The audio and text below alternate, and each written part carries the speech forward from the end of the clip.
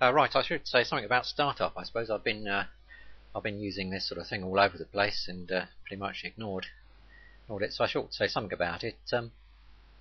Any sort of standalone program starts at the method main, and it's method main declared like that, or like that.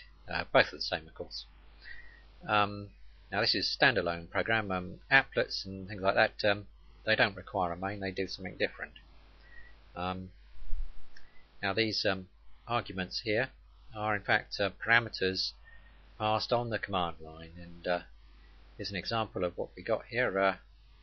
If we take this argument, this array of strings here, and print them all out, one per line, like that.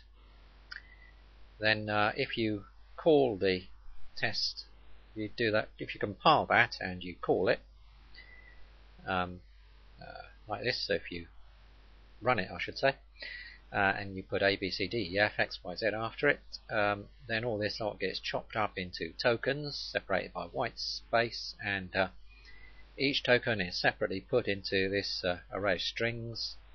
So when you run it, it will print out, in fact, A, B, C, D, E, F, and X, Y, Z. It's all pretty straightforward. Obviously, this has got to be public.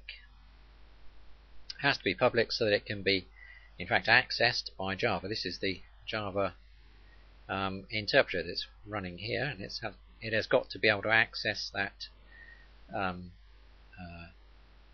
method main in the class that you're passing in. So it's got to be able to find the main in there to get it to run. So it must be marked as public because it's got to be accessible or viewable outside of that class. And that's about it. So it's pretty simple. I thought I'd better mention it.